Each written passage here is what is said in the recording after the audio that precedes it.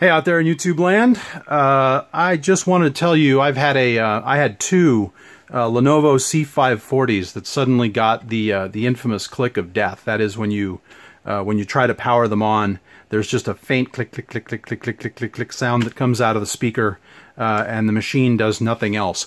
Oddly enough, I had two of these machines. One belonged to my younger boy, the other to my older boy, and they both failed within about a week of each other. So it was really strange. And coincidentally, they both failed within about maybe 30 days of the warranty period ending, so that kind of sucked. But anyway, I'm not afraid of that kind of stuff. I avoid warranties for fun. I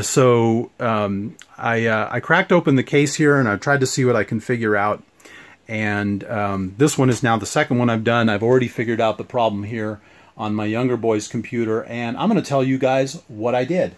So basically, the first thing I did is I pulled the covers off, and there are other YouTube videos for that, but the basic procedure is you just use a safe open pry tool here along the bottom edge of the computer to pop the clips, and then once you've popped those clips, you can slide the bottom shell off of the computer.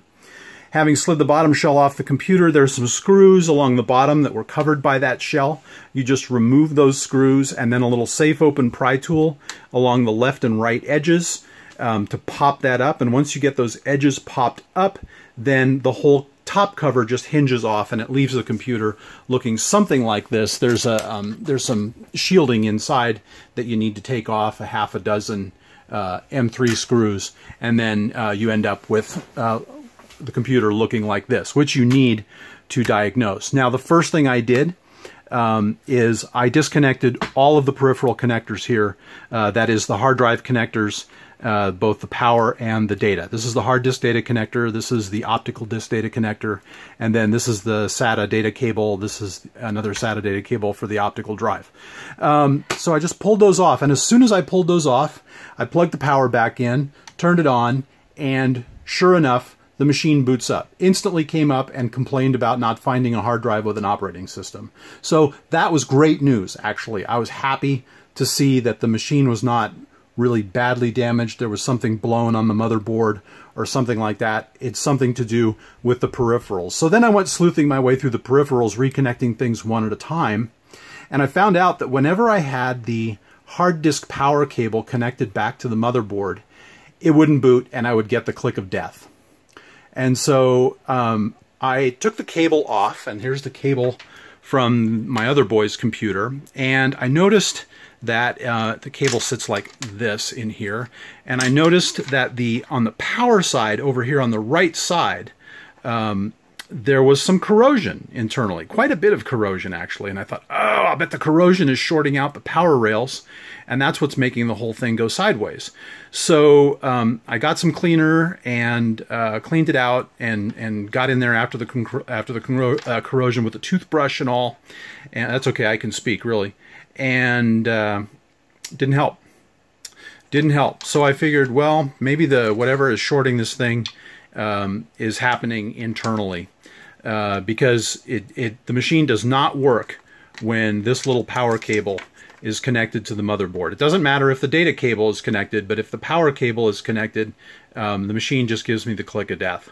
So I know it has something to do with this cable. So fine, I went looking for another cable on Amazon. They cost a few bucks. They're somewhere between 15 and 25 bucks, depending on, you know, whose you buy and what they claim to be.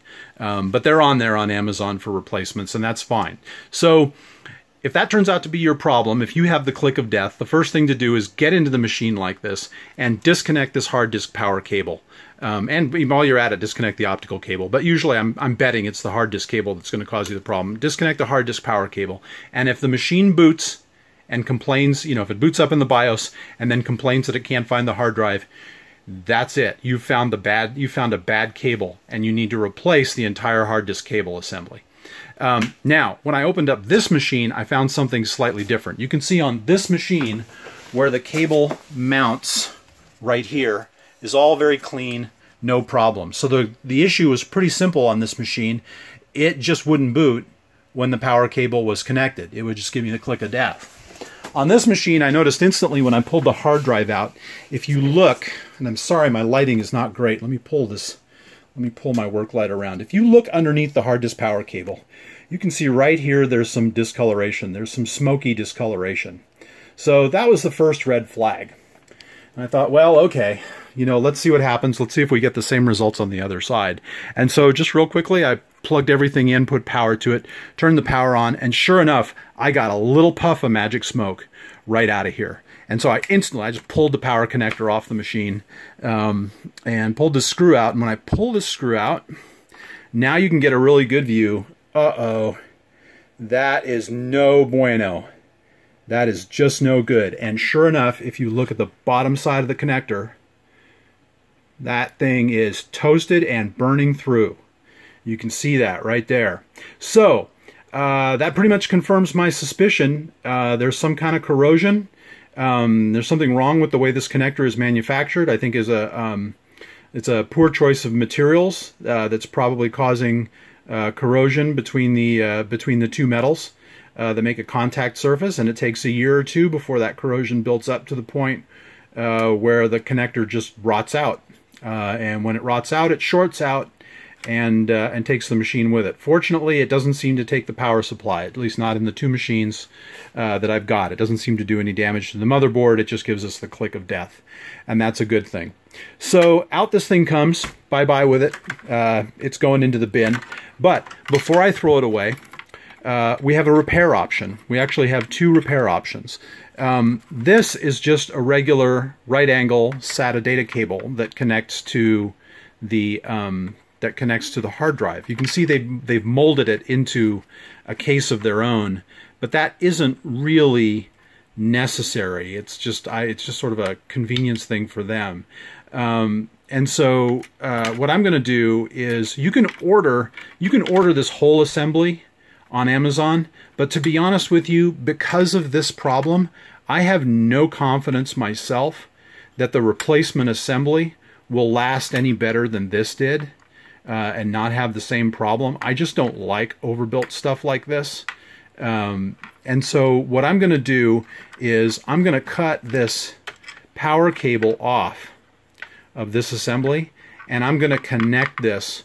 I'm going to solder it to a regular SATA power cable, and then I'm going to use a regular SATA data cable and just plug them back into the motherboard and repair the unit that way. And it's probably going to cost me about $5 to repair both units instead of buying two, $15 to $25 cables, $30 to $50.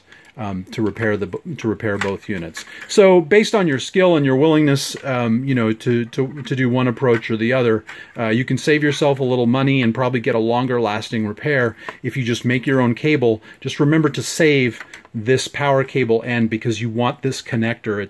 This little connector here is what connects to the motherboard, and you want to make sure you save that and keep it. And when you get your regular SATA power cable, it's just going to have the same. It's going to have the same colors. You just solder like colors together, and then make sure everything's nice and insulated and tight, and put it all together, no problem. And maybe I'll post a picture of that or a follow-up video of what that repair looks like when I'm done with it. Anyway, that's it. I'm sorry I'm a little wordy here, but that was the whole shebang. That's the whole repair. That fixes the click of death on a Lenovo C540, at least it does for me, on two different units. Bad design on Lenovo's part for the connector, but maybe some kudos to them for having a good enough design on the rest of the board that short in the power connector did not take the whole motherboard out. So you can't have it both ways. I'm going to call it good, and thank goodness we're able to repair the units and keep them usable. I hope this video helps somebody.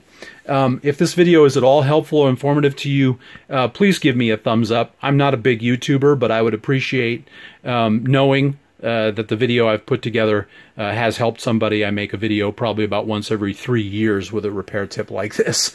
But when I find something really interesting, I try to make sure I post it and make sure that information is captured out there on the interwebs. All right, thanks very much. Bye.